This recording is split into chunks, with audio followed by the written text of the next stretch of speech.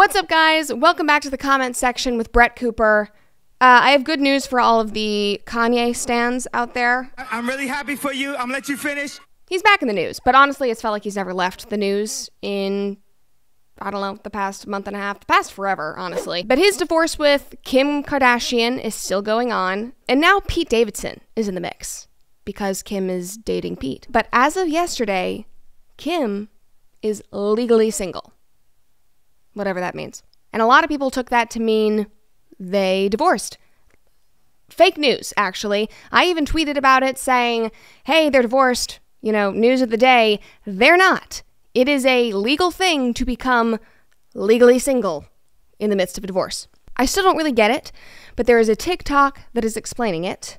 So we're going to watch it, and she's going to explain. So, February 2021, Kim Kardashian files for divorce from Kanye West for reasonable reasons. And everything was fine. Kanye West responded 2 months later, agreeing on all general terms involving child custody, and there was no disagreement on property separation. So then we cut to December 2021, where Kim Kardashian asked the court to declare her legally single and to restore her birth name before the details of child custody and property were sorted out. This is super common in complicated divorces. On February 16th, 2022, Kanye West files a motion opposing Kim Kardashian's request to be legally single. And in that motion, he raises a whole new set of issues. This is where it gets juicy. Kanye argues that Kim's motion should be denied so that she could refile it with the following mandatory corrections and requested revisions.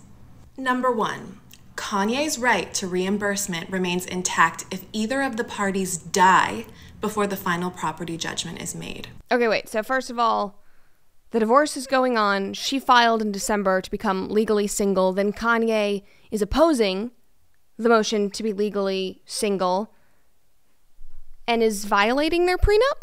That's a good question. I don't know. So not only is this condition moot and unnecessary, it's weird. Second request. Kim Kardashian does not transfer assets out of any trusts they created together. In Kim's 155-page reply, she essentially says that's ridiculous. Why? Because they have a prenup that keeps all their trust and assets separate. And more importantly, Kim needs access to her trusts to run her businesses. Okay, here's request number 3.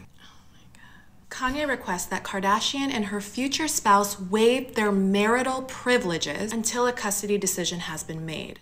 So, Kanye wants her to waive marital privileges if she gets married before this divorce continues or finalizes. So obviously, we all know what's been going on between Kanye and Pete. So this must be that he thinks she's immediately going to go marry Pete. I mean, she has been married 4 times, so maybe we'll see a wedding next week. But all the other stuff, according to this woman, his asks of Kim are moot because they have a prenup. So it just seems like he's going off the rails yet again. It is also unprecedented and ridiculous. It means that Kim's potential future spouse can be called to testify against her in court. Kim doesn't even respond to this in her reply. I'm literally embarrassed for Kanye's legal team's life and soul. What Kim does say in her reply is that it is Mr. West's bitterness and unhappiness that she seeks relief from. In her response to Kanye, she goes, it is Mr. West's bitterness and unhappiness that she seeks relief from. I could say that about a lot of people. That's a mood. Anyway, this all went viral yesterday. People saying that she was legally single. Somebody else says Kanye became single when he moved to Wyoming. Can you actually imagine Kim Kardashian in Wyoming? I mean, Jeffree Star did move to Wyoming last year and now has a yak farm, which is one of the most horrifying things I've ever seen. Yak. So, we've seen weirder things happen. Kanye is mentally unstable. And Kim K is built like a hobbit. Why are they even famous? This is interesting. Somebody tweeted this. To close out the hearing that was yesterday, Kim answered a couple of questions known as the prove up, which included, are there problems in your relationship? And do you think your marriage can be saved with counseling? Kim answered yes to both. And this person says, don't let Kanye see this. So now down to the actual juicy stuff that I care about, Pete Davidson. After this hearing, Kanye posted his new music video for his song Easy on Instagram, and it is wild. First of all, it's claymation, which weirds me out. but he has a beheaded Pete Davidson in it. I watch 4 kids for like 5 hours a day. I wear these Yeezy boots everywhere. So he's dragging the body. I got love for the nannies, but real family is better. The cameras watch the kids, I stop taking the credit. Not custodial dad, I bought Like, the house. he's not even trying to hide the fact that that's Pete. Like, that is a dead ringer. Oh my god, that's horrifying. Absolutely not. Nope. Ah! God, I hate it. Anyway, so now that is why Pete Davidson is trending. Also, in true Kanye fashion, he deleted everything from his Instagram except that video and a post about Ukraine. But I'm so glad that he left that up so that we could look at it today. I guess one person says, okay, I get it.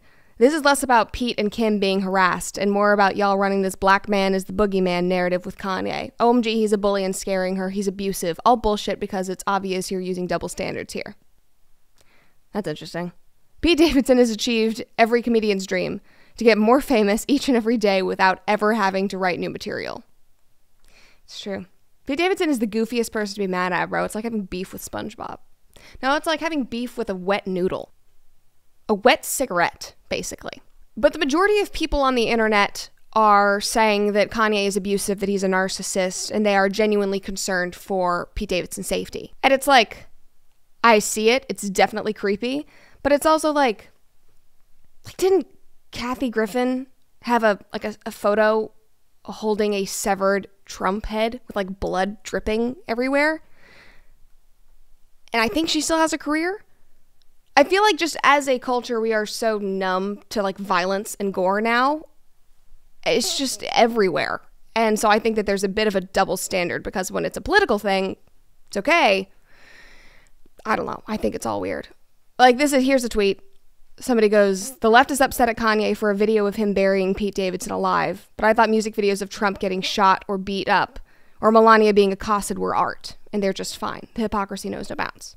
So that's what I mean. Anyway, this is not going to be over anytime soon, and Pete Davidson trends at least once a week in my world, so I'm sure that we'll be back with more Pete content.